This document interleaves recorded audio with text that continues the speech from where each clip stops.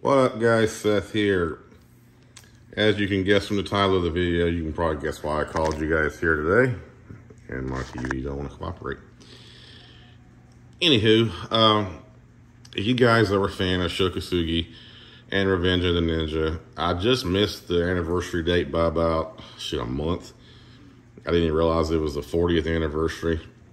So I come across a channel today while I was on my break at work. And there's a channel called That Ninja Show. It's just That Space Ninja Space Show. And he's got a lot of good content, so I'll probably try to link his channel in the description. You guys go check him out, give him a sub.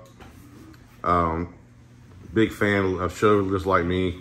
Big fan of the old school 80s ninja movies. So, got me thinking, I wonder where I can watch them now. Like, I own the physical copies, but I'd rather have an HD version and just stream it. So, no streaming services I found yet have had these movies except for Tubi. If you don't know what Tubi is, it's a free app. The layout's a lot like Netflix, but it's free. You have an ad every now and then, but most of this stuff is really good. It's rare. Like, you got a lot of old, cheesy martial arts movies on here, and that just puts me in cheesy martial arts heaven. So, I'm going to zoom in right here. So, you guys see right here, Sho Kosugi, Ninja Theater 1, 2, 3, and 4. These were little small adverts for Sho Kosugi at the start of a lot of corny fucking kung fu movies. And what they would do, they would entitle the movie Ninja something other. But once you got past the opening with Sho, it'd be a kung fu movie. Nothing against Chinese martial arts and kung fu, but if I want to watch a ninja movie, I want to watch an actual ninja movie. Japan, with Japanese swords and whatever. I don't like being clickbaited in the 80s to watch one of those films. Now, we're going to watch the opening part of this, just so you guys can see what I'm talking about. So here we go. Watch for the amazing new iPhone 15 Pro. You mean this one? Titanium? Switch to Verizon and get iPhone 15 Pro on them. That should go away just a second. iPhone 15 Pro, Apple TV 4K, and 6 months of Apple One. All three on us. Okay, we get the point. Add, whatever. Go away. All right, here we go. And he always be introducing a new weapon. I believe this is the Kama, or the little mini sickle, as it looks like. He's always in front of a shrine. He turns around. Hi, I'm Sho Kosugi. Anyway, you guys can watch it. Hi, I'm Sho Kosugi. Today, I'd like to introduce Kama. These are farming tools.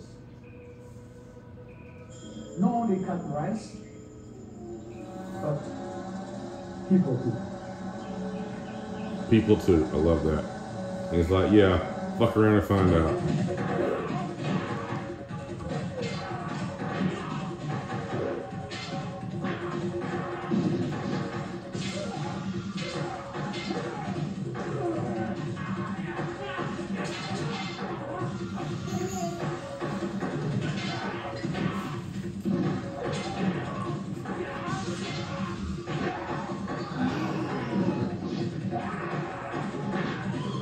I like how he just gently stabbed him. He's like, this is gonna hurt. Ooh! That hurt just looking at it. Oh my god. A cut to the balls or the dick or the Kama. That's the ultimate fuck you. Okay. Welcome to the Ninja Theater. I'd like to introduce to you one of the finest kung fu movies. I hope you will enjoy it. Yeah, he always says one of the finer kung fu movies. So it's basically just clickbait from the 80s. It shows you one thing. You get like maybe 2 minutes of Sho Kosugi, was that minute and 43 seconds or whatever. And then it goes to a corny kung fu movie. Anywho, so it got me in the mood. 40th anniversary of Revenge of the Ninja. Anyway, like I was saying, it's on Tubi now. It's free. You may have a commercial. Let me get back to it. But you go over here to that red box right there. That is Revenge of the Ninja. Hour and a half, 1983. So 40 years ago, this legendary film was made. And I still watch this thing at least once a year. I fucking love it. Always will. And Gracie's just playing under the Anywho, so I still have my little medallion. I found this after cleaning out my apartment a few months ago. Can't remember where I got it. I still want to say eBay, but it says Sho Kosugi the Ninja. Nothing special, but it's special to me. Now, this doll, or this figure I got on eBay a few months ago, is very expensive. And all this stuff comes apart, doing this with one hand. Obviously, the sword's not sharp. It's, it's a toy. But look at the detail they put into that thing. It's got Skamaki work on a little toy sword. And he's posable in all kind of different ways. He's about $100, so I keep him in this glass case. Kind of reminds me of the Sho Kosugi, the Revenge of the Ninja stuff with all the dolls and the heroin and everything spilling out. But unlike that, if you bust them open, it's just going to piss me off. You won't see heroin. You won't see heroin everywhere. And it also caused me to break out some of my Ninja Toe. The Enter the Ninja one is still in the safe. I didn't feel like going and grabbing it. But the Holy Grail as far as Sho Kosugi Ninja Toes, I mean, that are legit functional, is, my opinion, the Lee Sword, however you say it. I don't want to get into that. This is a T10 blade. It is differentially hardened. He did make one mistake in his video about these swords. He does have one just like this. But this isn't an artificial hamon. That is real. It is heat treated. It is differentially hardened. So, and there's subtle differences to the one in the movie, of course. I mean, of course, it's a 40-year-old movie. So, in the original film, I don't think he had seppas, but they used black to kind of blend in with the Tsuba. And this is just the sword's functional. This isn't going to be an exact, hey, cut that out, an exact, movie replica, because it's marketed as a functional sword. You can perform Tameshigiri with this. But that's definitely a real hamon. I mean, that's not fake. And they didn't have any Manukis in the movie, I think. And he mentioned the diamond pattern on the ska. And I want to get into that for just a second. I'm going to put this up here and hopefully it doesn't fall on me and cut my foot off or something.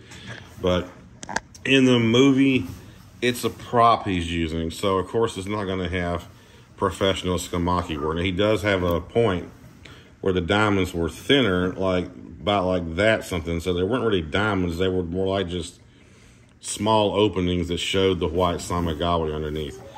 I don't know if that was done intentionally or if that's just because the budget they had to make the sword for the movie, and that's just all they did. They didn't really care about how the Skamaki worked or looked. But I'm happy that they made it look like a traditional katana. Gracie, try and do a video. Love you, though. But I'm glad they made it look traditional with alternating knots on the Ito. I like the cotton. It's deep, rich black, like I mentioned in the first time I talked about this sword. Would have preferred silk Ito, but I get where they were going. And this is just, the black just pops in person. The hamon and everything, when you look at it as a whole, it's just beautiful in my opinion. So we're going to put that back down while my daughter is trying to sound like a dirt bike starting up. Hey, cut it out. Daddy's doing a video. Look at that face. I'm sorry. Yeah, whatever. Anywho. So we have the Hanwei Kuga out for comparison purposes. As far as Ninja Toe, besides that one, I think this one gets the award. My first one was done a lot better, and I really regret selling it. The hamon on this one just is not creative at all. It's just, they threw it on there, and you can tell it's scratched up pretty bad, even with tape over it, because the polish just is not that great on this sword. I think, at least in this batch, Hanwei got kind of lazy. The Hibaki is scratched up a lot. And this sword is newer than the Sho Kosugi. I haven't looked at it near as much as I had the Sho Kosugi, but just look at there's deep scratches on the Hibaki, and I guess that's from the metal, the iron, that.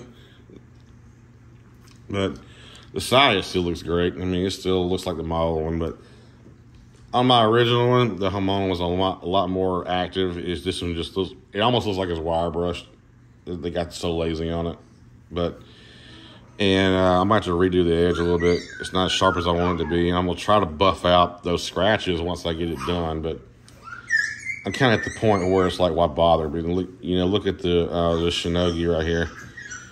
It's just, the polish is just not where it needs to be. It should have been able to stand up to being taped up and being sharpened. Now, if you look at the Lysord version, gee, what do we notice is different, guys?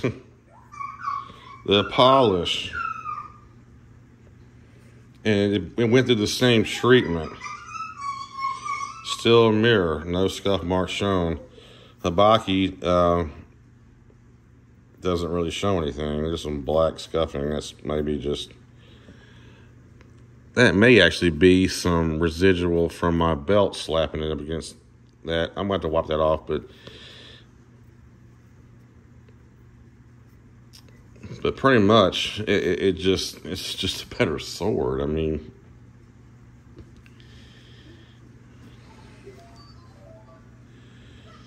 it's just, and it came a lot sharper.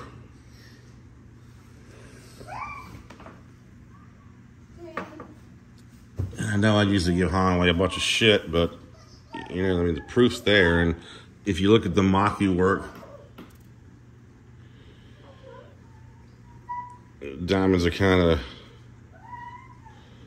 like not great,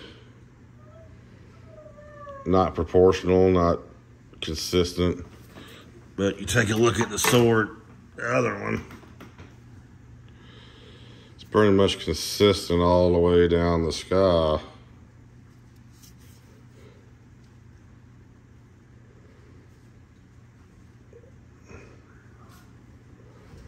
Anyway, you guys can kind of guess where I'm going with it. Anywho, 40th anniversary of Revenge of the Ninja. If you guys have never seen it, check it out. It's on Tubi for free. I'm getting ready to watch it with my daughter after I put these dangerous objects up. And I'm going to enjoy some bourbon. And we're going to watch a movie with a bunch of blood and guts and heads and butts and everything flying everywhere. So you guys have a great one. Peace. Don't forget to check out that Ninja show. I'll put the link down. And you guys have a great one. Happy 40th anniversary show. We love you.